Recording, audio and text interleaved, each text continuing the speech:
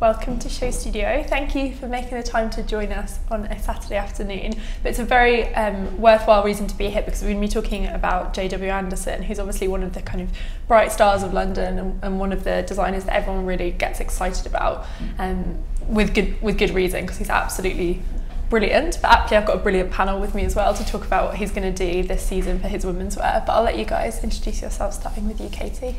Hi, my name's Katie Barron. I'm a writer and journalist, and I work for a creative intelligence agency called Stylus.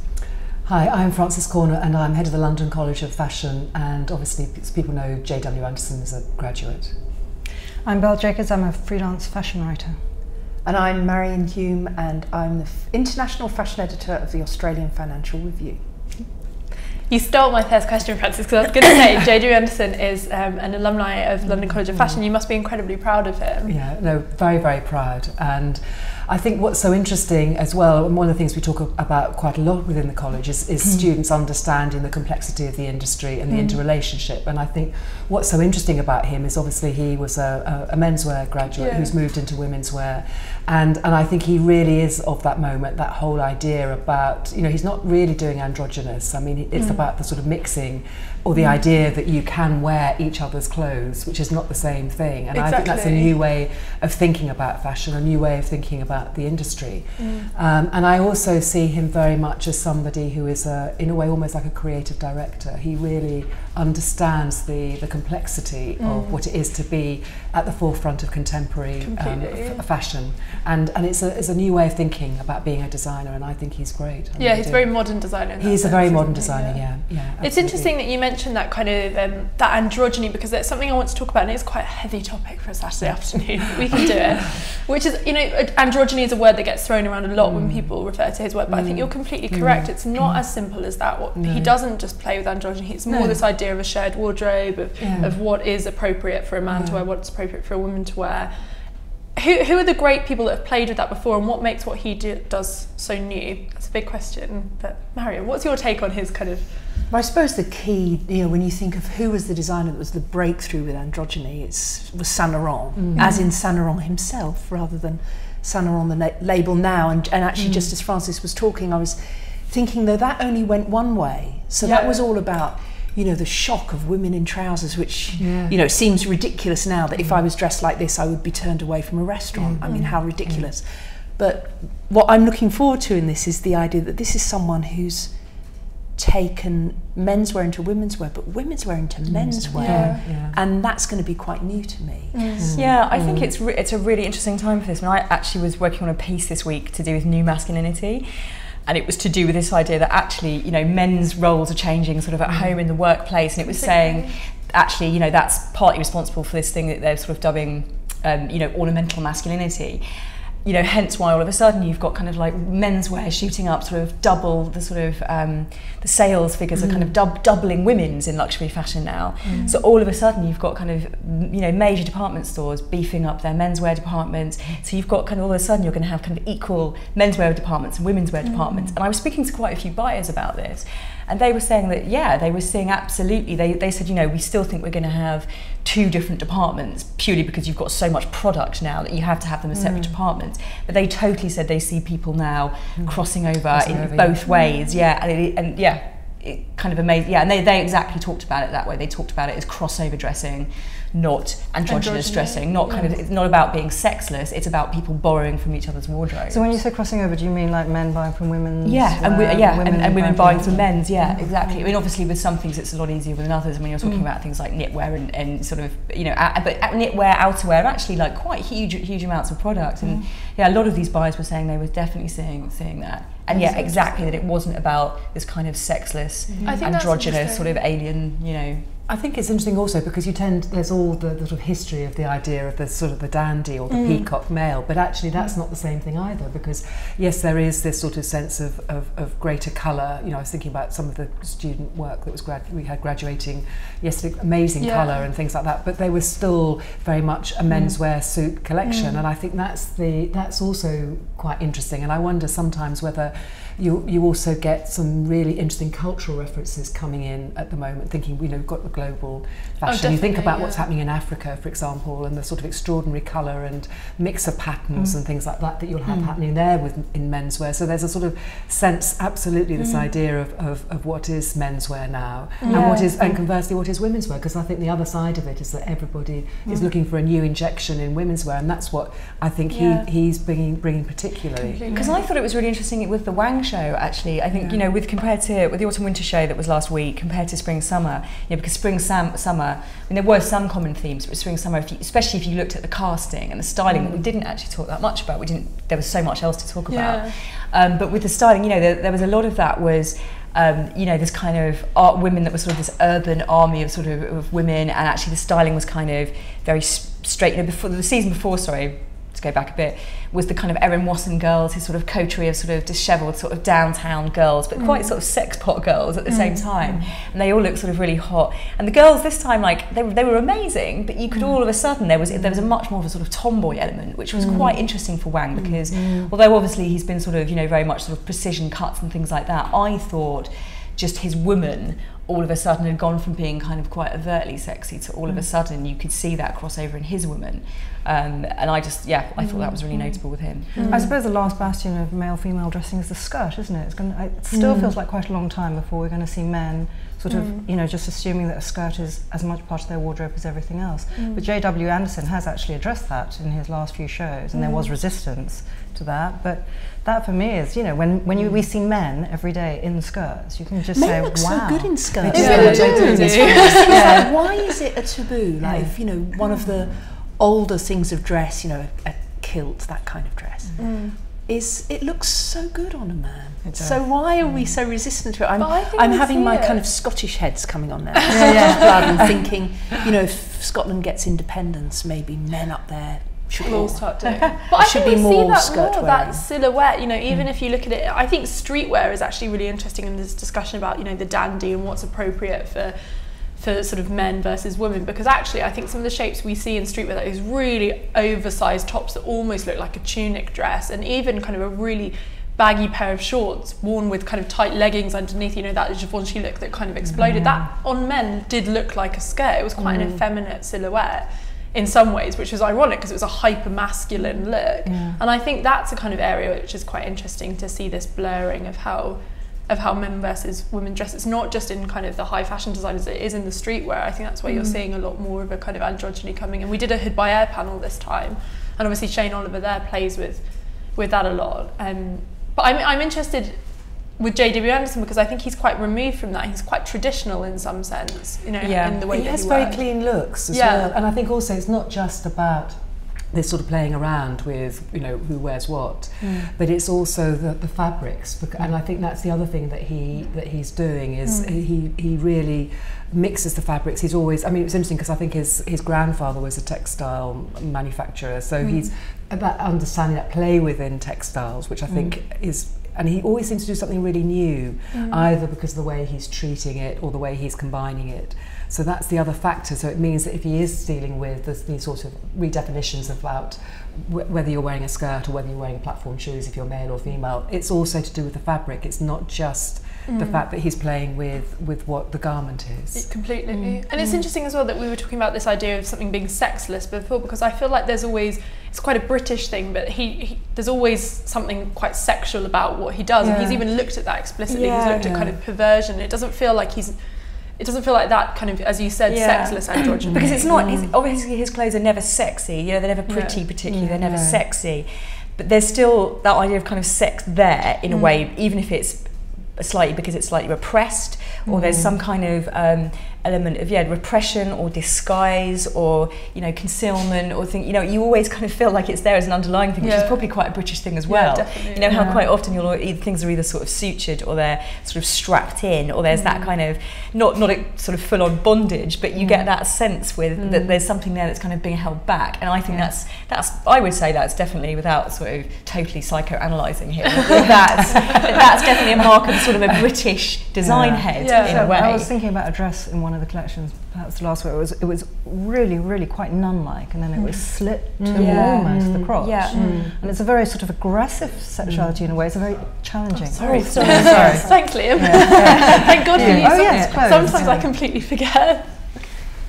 That really illustrates what you were just saying though, Belle, because if you look at that kind of corsetry on that first look, it's a very kind of traditional corset, very sort of an underwear shape. So you actually get a kind of really female silhouette, but then obviously it's right up to the neck, so there's very little flesh that you can see, then you get just a strip and also there's an awkwardness in that the breasts are actually on the clothing positioned lower than the actual breast, so there's an awkwardness as well as a, it looks slightly slipped down. I think awkward is such an astute word just to say for him. Because again, he's playing with the feminine shape, but the fabric that he's using is also, as you were saying, it comes back to this idea of constraint.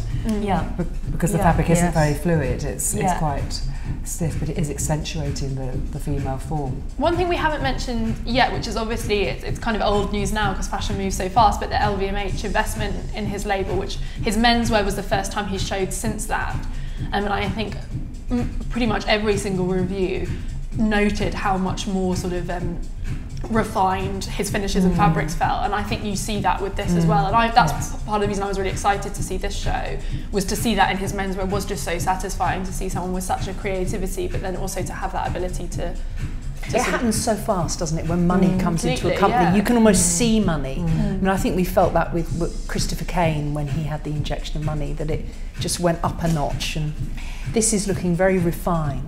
Well, I can imagine him being a real sort of like a kid in a candy shop with that kind of investment, because as you were saying, he's always been obsessive about materials. Even like going, I remember there was all those comments about when he created that thing that was basically, it was like, looked like neoprene, and he probably could have used neoprene, but he'd gone through about 6,000 processes to get to there because he's obsessed with it. And so of course having the backing of a house like LVMH, where it's almost, I guess, like walking into an atelier where you can have whatever you want, it's probably a total dream come true, isn't it? But because he's got such a strong will, you can almost see that. It's knowing what to say no to as well as what to say yes to, isn't it, when you've got everything. Yeah, I think that's a really astute point, because it doesn't feel like he's just taken everything. It feels like he's just used the resources available to him to do things that he perhaps always wanted to do but couldn't. Interrupt and say, I kind of love that. It reminds me of his really early work. That dress that really kind of ballooned, sort of swelled his fame, which was that button-through dress that he did that had those kind of pleat fronts. It reminds me of sort of some of his really early work, which is nice.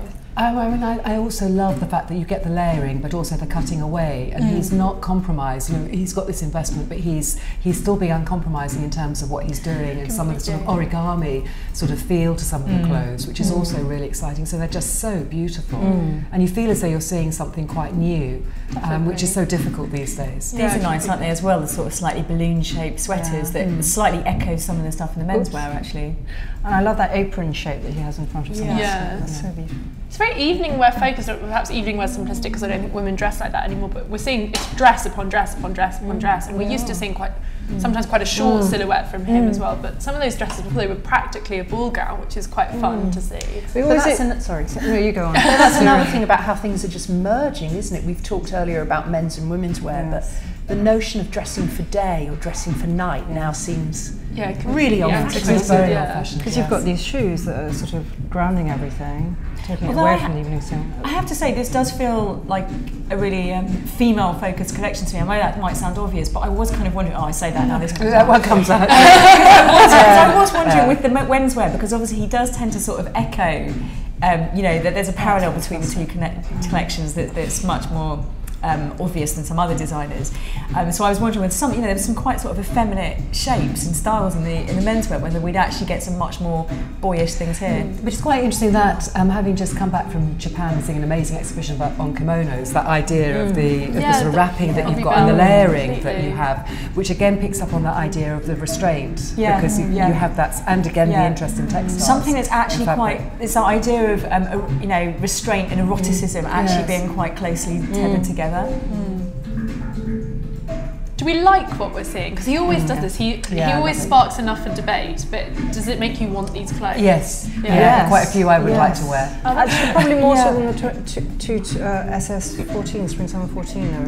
Yeah, that was a more difficult collection, I think, that one, with all those baby dolls and the it was because I do think, if we were to say anything kind of critical about him whatsoever, I have felt in the past there's been some things where you almost feel like the idea of the woman you know, as the person wearing this item of clothing, it kind of gets lost, almost becomes like quite an abstract concept, almost like he gets so obsessed with the clothing and doing something kind of conceptual with it, that the woman kind of becomes this abstract afterthought. And actually when I look at this, I find it a bit easier to sort of overlay myself onto this in a way. Yes, there is that slight feeling though that we're watching fashion drawings.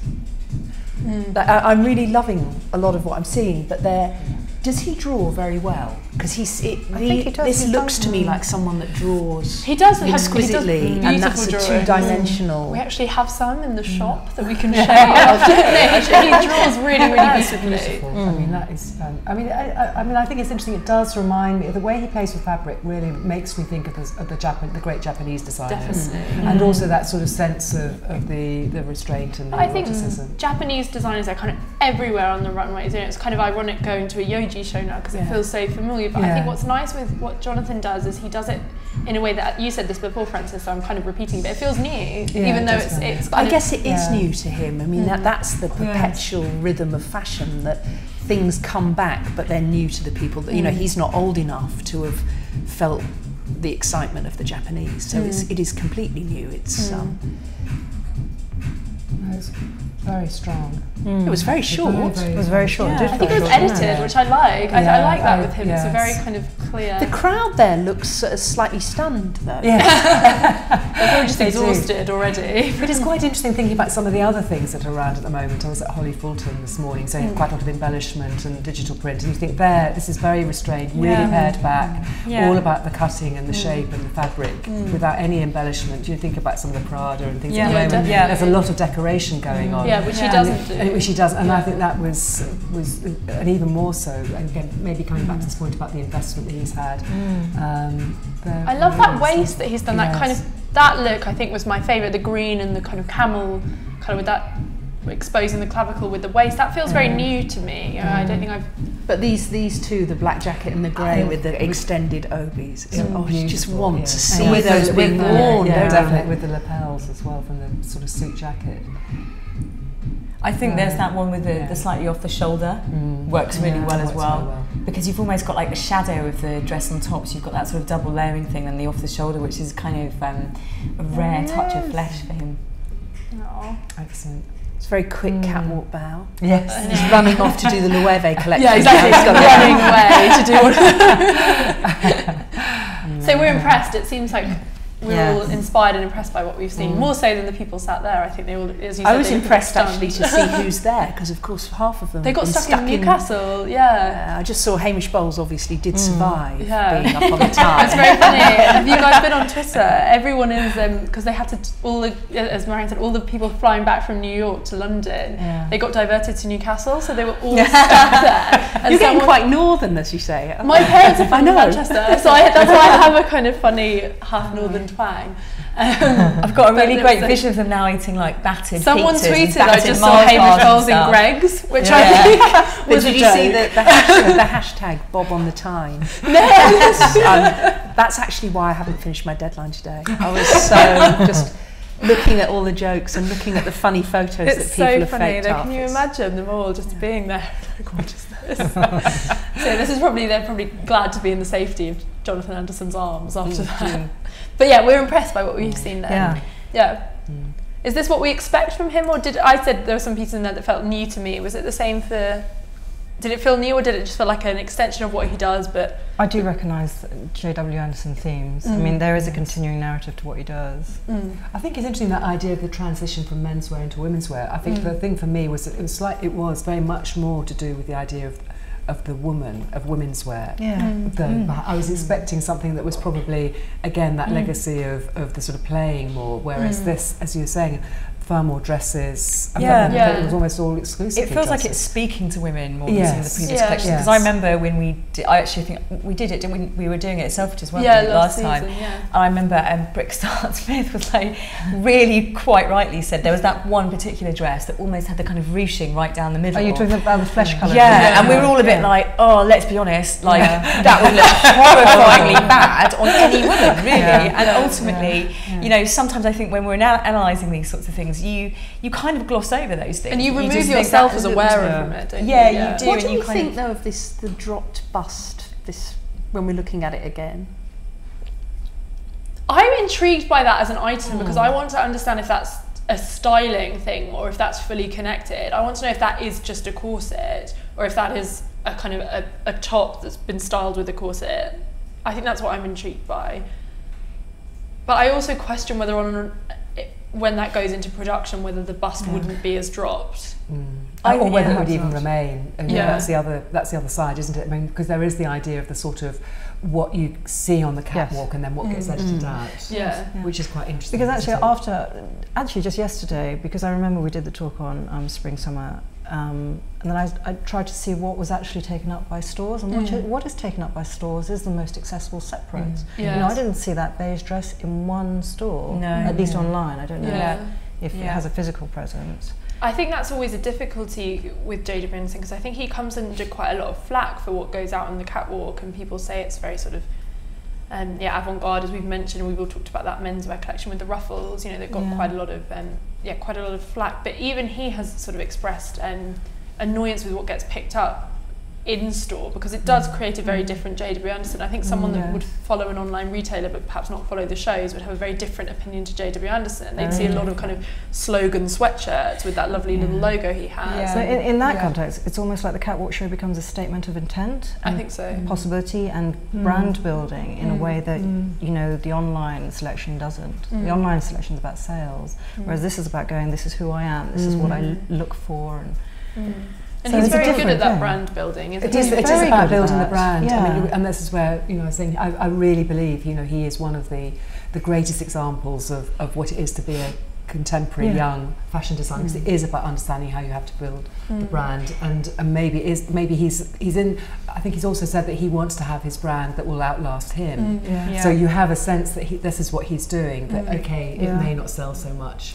But Designers of actually his, you know, his era are so self-aware. yeah, they Aren't they? I mean, just the So notion of self-aware. going, Yeah. this is going to outlast me. Yeah. This It's is like going to be the- 90 years. It's the or- Craig and David this is- phenomenon, isn't it? When And Craig this is how David said, they do it. Yeah. Almost step by step. I'll never forget that when Craig David said, well, you know, I'm not a pop star, I'm a brand. And it was like, but only really because he was like, it was one of the first people that said, yeah, well, hands up, I admit it. And you're right, it's exactly that same Yeah, kind it of is thing that actually. all of a sudden, but, you know, as you've said, Francis, he's obviously very self-aware in that respect, but he's self-aware in a good way in that he's obviously, especially now he's going to start working with Loewe, that he's keeping his signatures intact. So he's it's almost like self-preservation in a way with his collection. So I think you can see there's enough of him in this. It'll be interesting to see what he does with Loewe, because their fabrics always are so extraordinary as well, aren't they? And interesting here, of course, not a bag.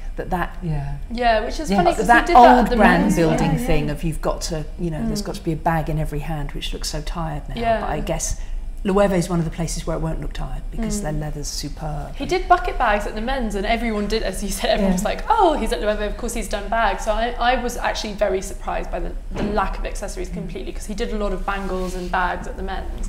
But I guess that's him again, showing what's for a man's, what's for a menswear collection, what's for a women's wear His collection. footwear is always really strong. It always makes a statement, and it, you know, it really transforms his pieces in a very, very powerful way. And are we surprised by the sheer number of dresses? We did talk about this during, but even I'm going through really it with surprised. images. I'm really surprised. I was expecting far more trousers. Because he does a nice trouser as well, does, you know, he especially does. for a woman, a nice cigarette pant. And he's done a lot of, you know, those kind of the shorter length skirts, which I think have done very well for him.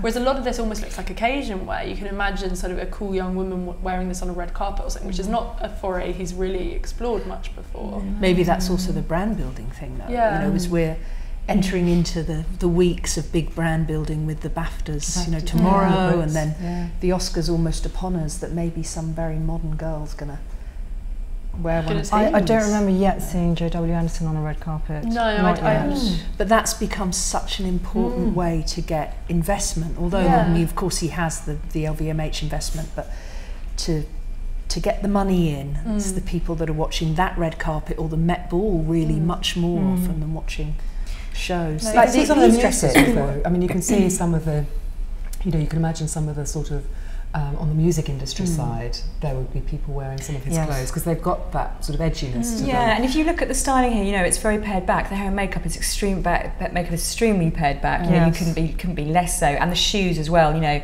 obviously there's very little accessorization. That actually these could be restyled feasibly. Whereas some of his other sort of looks couldn't be restyled. It was almost like you have to take them wholesale or not at all. Whereas I feel here all of a sudden there's like a little bit of leeway, whether that's conscious or not, I don't know. But exactly, I think thinking about the music industry thing, I think completely.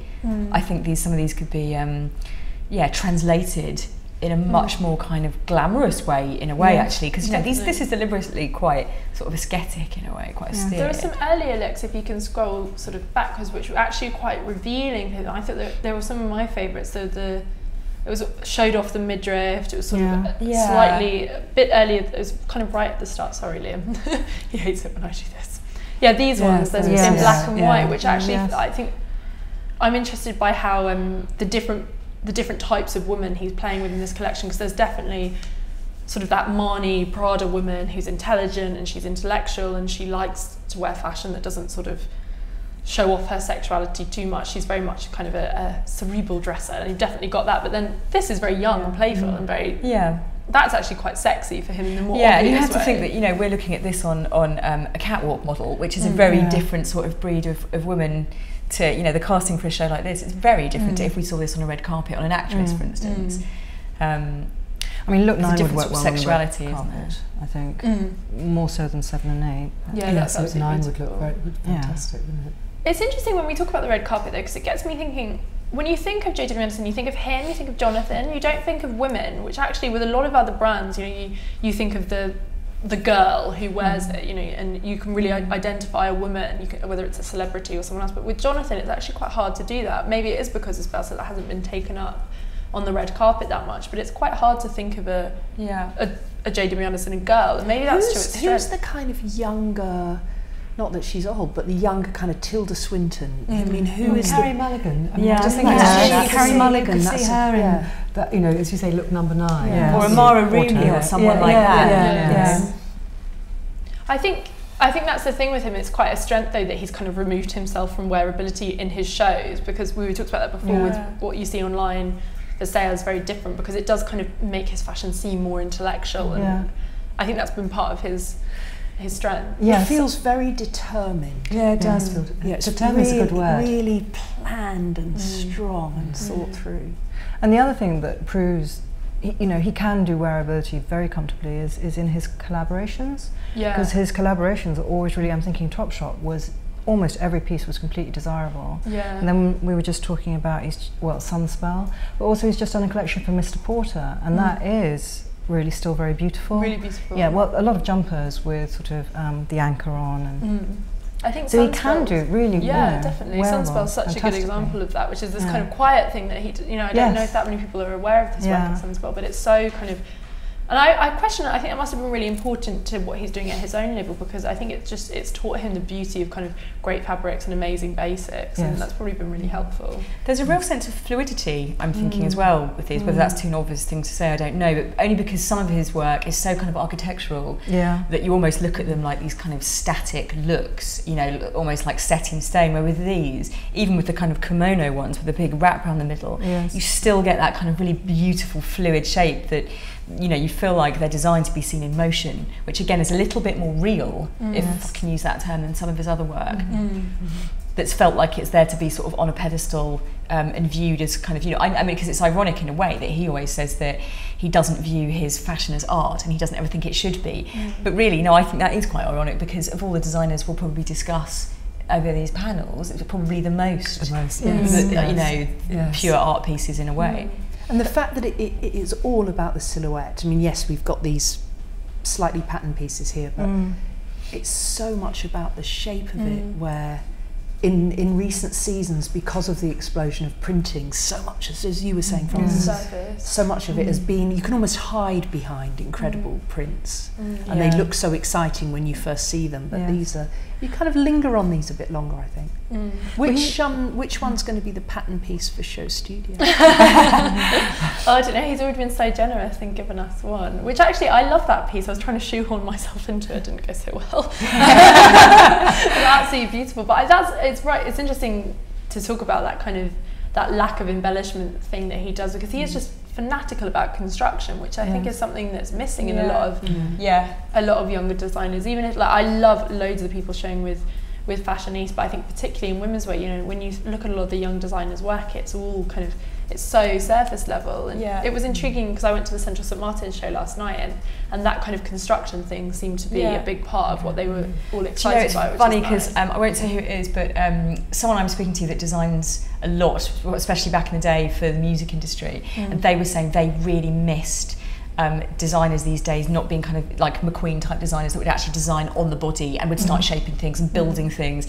And this person was saying to me that they felt that, you know, there were so many young designers where they felt it was all just about kind of drawing and sketching these things and then putting them out to production somewhere else. And yet J.W. Anderson, exactly as you're saying, is someone where you feel like it's literally crafted and sculpted, you know, around the body, and you know, whether that does make it sometimes almost super architectural, too architectural for some people. It serves his long-term purpose, though, as you were saying, you know, about him wanting to be a brand, that making clothes like this, where they're tough, you can't rip these off. And, you know, we live in an age where, you know, there are people watching this who will be trying to rip it off, you know, they'll have done something by the time we walk out away from these chairs.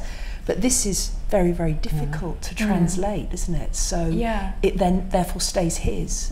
I think that's what's so, again, one of the things I always find so fascinating is that, as you said, a lot of people think of fashion as being two-dimensional in the sense you start with a drawing. But in actual fact, you know, clothing is all three-dimensional, it's more closely allied to architecture, and I think you really see that in this, and I think that's a really, really strong point, that you can't easily rip this off. They are it's quite really significant. It's quite satisfying, isn't it, to see, you know, this is high fashion. You do want to see, I mean, again, I won't say which designer it was, from New York, but I do find it a bit disappointing when you do see things where you're like, well, yeah, you know, but it's really just the kind of long skirt and it's a jumper and actually, you know, and you're a bit like, yeah, it's, so, you know, it's a nice concept, and it, to me, I almost think it's basically been styled really well, but design-wise, is it a great design? An example of a great designer? I'm not so sure, actually. Whereas with this, you're kind of, you know, this you're looking at the designer, aren't you?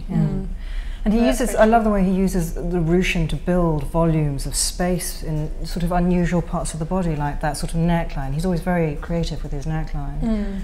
And it is, it's really architectural. I mean, I think, and unexpected, and sometimes it looks a bit awkward as well. The awkward thing, because you were saying that before, and I thought that's such a good description of him, because I'm sure they probably won't be massive sellers, those, but you do feel like they need to be there. They do have a place. It's like in his collection's like a family, and it's like you have to have the entire family, even if only, you know, a few things are actually going to get sold from it. But this feels, it's quite, a lot of people said this about his menswear, because obviously because it was with those heels, everyone kind of looked at it and was like, oh gosh, it's very challenging. But actually it was one of those collections where pull it apart and there wasn't much to be afraid of. And I think that's quite similar with this, you know, those looks that we were just talking about, like that beautiful white one there. You imagine, wear that with a pair of black cigarette trousers and actually that would look really quite simple. True. And I think since the investment, there's been more of a kind of commercial bent to what he's doing on the runway, as well as, you know, as we were talking, he's in really menswear as well as womenswear? I think so. I thought that with the menswear, particularly this season, I think, which sounds ironic because he put it with those high heels, which got a lot of kind of, oh my gosh, how unwearable is this? But actually, as individual pieces, a lot of it was, there was a lot of really great knitwear in there, there's some really lovely jackets, and you thought it was styled to be difficult. And I think he likes to be difficult, but it didn't feel like the pieces themselves were sort of particularly uncomfortable. That thing about him liking to be difficult is so true, isn't it? But because I think it makes him a bit more impenetrable in a good way. And again, in that sort of talking about that thing of bit self-preservation. And if you're in it for the long haul, you have to have some kind of ticks of not just being open to all comers and sort of, you know, changing your game because someone invests in you or, you know, you get certain feedback from people. You have to kind of weather the rough with the smooth, don't you? And I think probably I imagine relishes sometimes that criticism. I You imagine think he so. does it. He must do it deliberately, mustn't he? He is fearless and Yeah. uncompromising, and I think that's what comes through. And so you get a sense if he's making these moves to elements which are perhaps more accessible. Not, I mean that's the wrong word, but in a way maybe more akin to the female form. Actually, that's a decision that he's making, not that he's being he's not pressurised really dictated to do it. Yeah. It's that Warhol thing of I don't care what they say, I just measure it in inches with him, isn't it? He knows how talked about he is. This is a really hard question. We were kind of saying how celebrated he is and why he's got such sort of buzz around him and why he will have such longevity. But is it just pure skill, or is it the way that he's sort of conducted his brand? What makes him so special? Why is everyone so excited about him? Why is he the one that's got plucked and had that investment? I think the answer's always the same, actually, why a designer rises up, and it's because they have vision. And that sounds like such a cliche, but many designers don't. They have somebody else's vision, or they have a vision of wanting to be a designer. But actually to have a vision of what you want to make and what you want to craft, there's a lot of hard work here. Was he very hard working at college?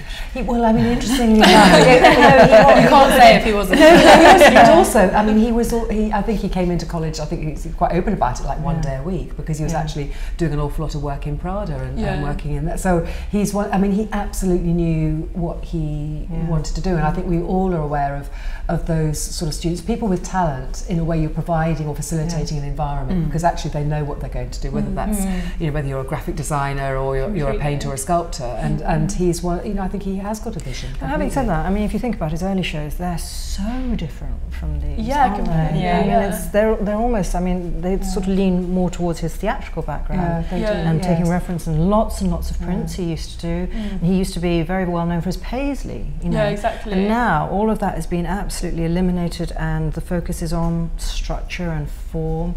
I mean, he did have. I mean, even in Autumn Winter 13, he still had that car crash graphic comic print.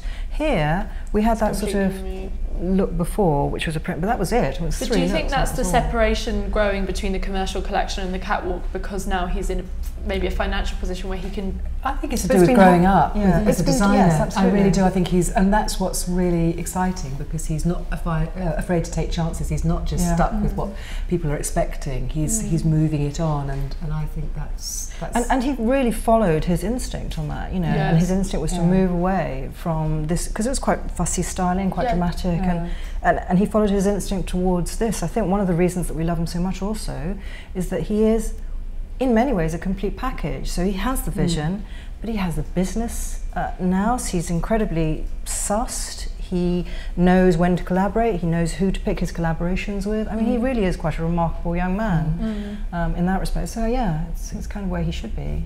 He's the whole package, isn't he? Really is. It's kind of like someone who's creative and a bit, It's like he's doing very well out of the game without actually fully playing the game, if you know what I mean. Like he's just about removed enough from it that he's not sort of kowtowing to anyone, and yet he's doing very well from this industry. So. Well, I think he doesn't mind being his own man, does he? I don't think he minds ruffling a few feathers. He doesn't mind kind of, being ambitious and unashamedly ambitious. And I think that's kind of great. You need that. There's a bit too much kind of pussyfooting around in fashion. And with him, I think people kind of...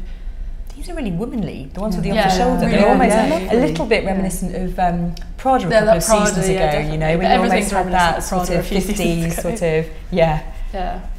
But I think that's what's... That's really new for me, for him. It feels more sensual, this does. The waist, the kind of the midriff, that off the shoulder, the longer gowns.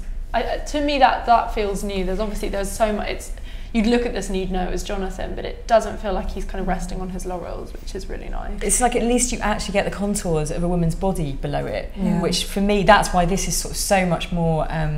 of a sort of a womanly collection than I think this is actually much less challenging than the menswear collection. Yes, I think Can we talk about the influence of Yohji Yamamoto, or am I just sort of having an obsessional moment? No, of course you can. Is anyone else kind of... I guess because I'm seeing it, I've admitted that I'm no expert on him, and it's very reminiscent, which to me, of course, is a marvellously good thing as an absolute Yohji fan, but there's definitely that's being thought of, isn't it? I think the thing is, I see that everywhere, that kind of that Japanese, that kind of construction, folding, fabric. I think that's so, it feels so current. But it's interesting, forgive me, I can't remember who said it before, but we said this idea that, you know, it feels new for him, and I think that's what's interesting with Jonathan. It doesn't feel like he sat and pored over Yoji. It feels like this kind of came to him, maybe in the way it came to Yoji. Do you know what I mean? Because I think the interesting thing about Yoji is that, again, he's always somebody that I remember somebody saying to me that he was, in a way, a couturier, in the sense that he always had a sense of the overall feeling of what he was designing, and could tackle whether it was from, you know, hats all the way through to shoes. And I think for me that is one of the other factors within this. And he plays with the issues of restraint, which obviously Yoji plays with, and revealing and hiding, and so and also the interest in fabric. So you've got, in a way, there are a number of factors which come together. But it also feels quite fresh. I mean, it is interesting you say that, because obviously I'm a great Yoji fan. You don't feel that it feels sort of reverential, do you? You don't feel it feels copied? No, I don't think it's copied. I think there's a knowledge of, but I mean, to be in the fashion business now and not have a knowledge of the gods who've gone before you when they're freely available for us all to see would be silly. So I'm sure he's, you know, very aware and very aware of certain shapes. Yeah, I totally agree with Francis. I think maybe it's about those kind of shared values. So on the one hand, you've got that kind of concealed eroticism, which is very Japanese in a way, and then on the other hand, you've got this absolute obsession with deconstructing and materials in that kind of origami style. So therefore, put the two things together, and it's no surprise that that's the kind of the sum of those parts. In there too, there's this kind of nod to French haute couture, which you also see in Yoji sometimes. Yeah, that kind of new look waist, and I love that though. So to me, that's the thing that has surprised me about this, and it's a thing that I think you'll keep revisiting throughout the season, and that's what's nice with Jonathan. We were saying this before, you know. It's always a gift that keeps on giving, his collections a little bit. You know, they'll mean something different in 4 days' time. They'll mean something different at the end of Milan. They'll mean something different at the end of Paris. And I think that's quite a strength of a young designer, to be able to not just kind of wow you with an immediate visual impact, but to kind of keep you thinking. Yeah, and he's the fact that he's unlikely to come out and say outright, this is what inspired this collection, in the same way that like Felder will say Gerhard Richter inspired this, and so we've actually used the prints on it. You know, it's so literal. He's never really going to say that. He's always going to kind of keep you guessing and won't really care. Again, it's like the modern art analogy. It's like, you know, I'm putting something out there for you. I'm not going to tell you exactly what's behind it. I'll let you deduce that. And again, it's the person that says their work isn't like art. For me, it's so much like that. But in he's a way. quite a you say this, I say that kind of guy, which is very Prada, you know, like when you thought it was Japanese, you know, and he likes to do that. With that menswear collection that was all the ruffles, he was like, oh, it's all about, you know, construction, traditional menswear, where are the pockets, where do your hands sit, when everyone else was like, it's men in skirts, you know, he likes that, and that's the kind of playing the game. He likes messing with us, doesn't he? He likes messing. You kind of almost sense there would be that sort of chuckle, like with the menswear, and you've got those really sort of tight tops and sort of V-necks with the, you know, and the bangles that are, you know, like sellotape rings or something, and you kind of feel like, there's a sort of sense of feeling quite happy with being a bit you know, messing with us. But I think you have to have that humour. Yeah, I think that's a really good thing in fashion. Like Prada, Prada, Marc Jacobs, Karl Lagerfeld, they all have that kind of cheekiness to them. That I think where do you think the humour is in this collection? I don't think there's humour in the garments themselves. I think there'll be humour in the way he kind of, he describes them, the way he presents himself. I think you get more obvious humour in the menswear with him, but I think perhaps it's not humour, it's more kind of subversiveness. I think that's what comes through. I think it's the messing with us, it's the toying with us. He's kind of, and maybe it is something as simple as taking a corset and making it dropping it and making it a bit awkward. That's quite a playful thing to do. It's kind of, and also especially in London, which is a city that can get criticised for showing so many cocktail frocks. And throughout London Fashion Week, we're going to see a lot of that shape on a lot of other runways with a kind of pretty skirt, and that'll be the idea in itself, just a nice cocktail dress. So for him to kind of take that and do something feminine but in his own way, I think that's relatively playful. But then that's the thing, he probably just makes me think too much, and he's probably just like to do a corset. It's playful, it's playful and challenging. Which I think is a hard line to meet. He probably, I mean, you know, he probably wants women that want to be challenged a little bit. You know, if it was easy, would you? You know, it's like being in a club. If you do you want to be a club if you're a member? It's that sort of thing. I only want people in there that are going to kind of work for it a little bit. Yeah. But I quite like this idea of difficult fashion or kind of awkward or ugly fashion, you know, stuff that is hard to wear, and you kind of I think that's for me that is, I mean, that's what I'm always interested in, in terms of fashion. But as you say, and that's the thing, I get so tired of the cocktail dresses, and it really, because for me it's not about fashion, that's about selling. Whereas you feel here, you know, he is challenging people. Are you going to wear these? How are you going to wear them? If you want to wear some of it, are you going to wear it all? And I think that's it elevates really great. the wearer, because it makes them a brave, it does, sort of intelligent person. I went on to one of the online retailers. I went to, but they basically, you know, the top where they had the strap, the women's strap, where they have the woman's, one of the women's arms is bound to the side.